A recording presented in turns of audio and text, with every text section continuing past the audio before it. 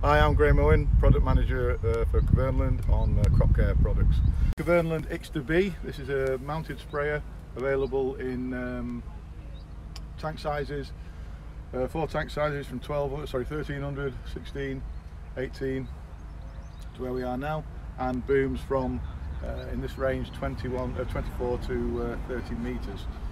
The iXter B comes with different control options. This particular one is a full X-spray machine, so it's got X-spray electronics. Opening the door, you see it's a very compact machine here.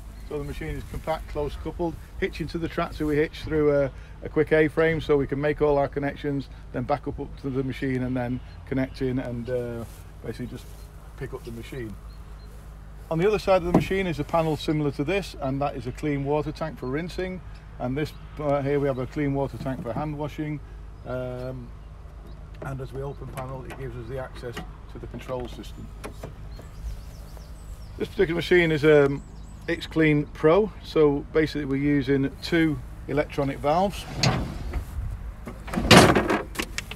We have an electronic valve for suction, which is positioned down there, and an electronic valve on the pressure side. The machines can come with 2 manual valves, or we can have an option with an electric valve at the bottom and a manual valve at the top. But basically the valve at the bottom is purely on suction. That is determining where the liquid is coming from that's going into the pump, be it the main tank, the clean water tank, or the external fill. Pressure valve does what it says on the tin. It's either delivering pressure out through the system and out to the boom, or through the inductor, through an agitator, or through other services that can be selected. A lot of services which we have on the machines on this particular version can be selected on this screen here. So you'll have to come around so you can see it. So we have the screen here where the operator can do filling operations, draining operations, cleaning, other. So we can do turbo agitation, mixing. In this case, because this machine has got a front tank, we can select to mix both. We can fill, so we can go to fill the machine, fill with pump, activate chemical inductors. So what we would do in this case is fill with pump. And here we can now decide whether we want to fill the front tank or the back tank. So at the moment it's going to fill the back tank. If we do that, it would fill the front tank, back to the back tank. And what we can do here is program in the amount of liquid we want in the back. So if we don't want to put the full 1800 litres in, we can put a value in there, or the distance or area we want to spray at the rate set by the controller. Having done that, then we connect the machine, connect the hose, press play, and what we'll do, you'll hear it but you won't see anything. You'll hear some valves move, and basically the valves now have moved into a filling position. So the valve at the bottom has gone to the external source for water. The valve at the top has now gone to work through the inductor and the filling system. Once we get near our amount of liquid that we need, what will happen is they will get an audible alarm, so say, are you ready, are you nearly finished filling? And if not, then we can pause it. If we pause it, then we can go back, finish off filling, and then take clean water off into the tank. Chemical inductor, as all chemical inductors, rinsing, can wash, and then for storage, it sits up underneath the machine there. Filter, on the pressure filter here we've got a continuous wash, so by opening this valve at the bottom we can keep the water going across the filter, helping to keep it clean. It takes it back inside the tank by a valve here, and then it's picked up again by the suction filter. So it just enables this liquid here, more liquid coming through, but washing the filter element all of the time. We close the door now. We then go to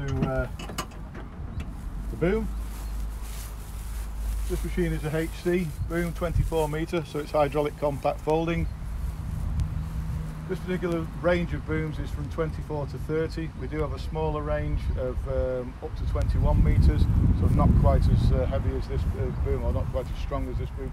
But you see it's a 4-part folding, so basically the machine can open out, work at 24 metres, 18, 12, or we can asymmetrically fold the boom as well. Booms themselves were supported in some transport cradles at the top. When the machine is opened out and working, then we have some damping on the system, which is yaw damping, and what that does basically allows this part here to pivot on these gas accumulators that are connected to the cylinder, and what that does is allow the machine, as you're turning corners or braking or moving off, it just takes all of the whip out of the boom. This particular machine is just fitted with tri-jet nozzles. We can have an option of iXter, which is an electronic version, and that then basically gives us a full recirculation system that's mounted on the boom. All of the services for the machine are behind this panel here. As you see here, these are the hydraulic services. If there should be a problem electronically, be it with the sprayer or the tractor, then by winding these thumb screws in here, we can override all of the manual solenoids, so we can always fold the boom up in order to get back to the farm. Inside here as well, on the other side, is the main brain, the main ECU that's connected to the tractor's isobus system, and the section valves are lined up underneath here. So this one is a 9 section, so we basically split the 24-metre spraying width into 9 sections to give more cut-off or more overlap, the ability to reduce the number of overlaps that we have, or the width of the overlap. For basically service, again the machine is in the down position, but what we do for servicing the pump is elevate the machine. There are some holes in the back frame so we can lock the boom out, so then we can gain access to the pump and the valves that are located down at the back here.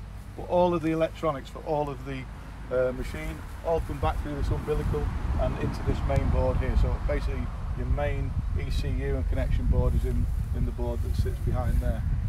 Okay, the boom is folded at the moment, but this is made out of a lot of parts of the boom are made out of something called Domex steel. So it's a lightweight but flexible steel, so it gives us strength but still some flexibility. The boom, or the nozzles, as you can see, are tucked high into the boom so that we get if we strike the ground or whatever, then the nozzles are protected. And the other thing you'll see, if you come here, easier to see now, is that all the hoses, pardon me, are protected underneath the top rail of the boom. So not strapped to the top, everything is tucked all neat into the top rail of the boom, just nice, neat and tidy. This machine has a system on it called iXter that allows us to clean the machine out through a series of automatic rinses, or we can do a very simple rinse if we want. We just want to rinse the nozzles, that's not a problem either. But it also has a system that allows us to purge. If we come to do a spray job, then if the machine was full of water, what would happen when we turned on, we'd start with water and then the chemical would come to the centre and then start to get out towards the width of the boom. With our purging system, then it's all small bore pipe. We know the size of the pipe runs, so we know the volume that's in the machine. So automatically what will happen is we press the cleaning system and it will start to pump out the liquid to the centre section. That section will turn off first, then the next one, then the next one, as liquid, be it dilute or chemical, whether we're cleaning or purging, is what we actually have at the nozzle. So that's this particular machine. We can have pentajet nozzles, as I say, we can have singles, we can also have electronic versions which are electronic ball valves rather than diaphragm valves here. And the individual ball valves gives us two advantages. One, it gives you a recirculation system. The other thing that we can do with the ball valve is also do individual nozzle shut-off, so we can configure this boom to suit beds or special work. If people have got odd-sized beds or vegetables or whatever, we can configure the boom rather than in 9 sections. In this case we'd have 48 sections, so we'd have up to 48 nozzles, or we can bank them all. Basically create our own spray weights. Good.